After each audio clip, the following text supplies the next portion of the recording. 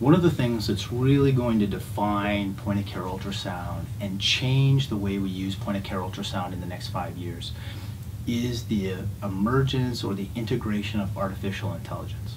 So right now in medicine, we use artificial intelligence very sparingly.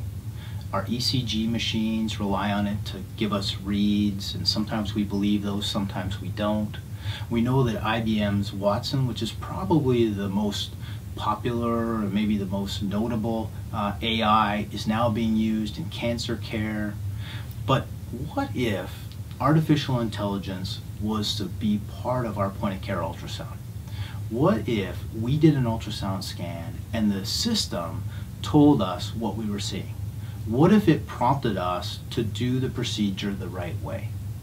What if it could give us in real time the most up-to-date literature, compile it into ordinary language, and walk us through what we were doing, tell us what it means in terms of our pre-test, tell us what to do management-wise? That would be a strong, strong tool. And there's no reason to think that artificial intelligence isn't going to get there, especially when you can see a consumer market like what they're doing at Google and at other technology firms in terms of research and development in this particular area. So in the next few years, what's going to be the defining technology that's going to kind of push point-of-care ultrasound over the top?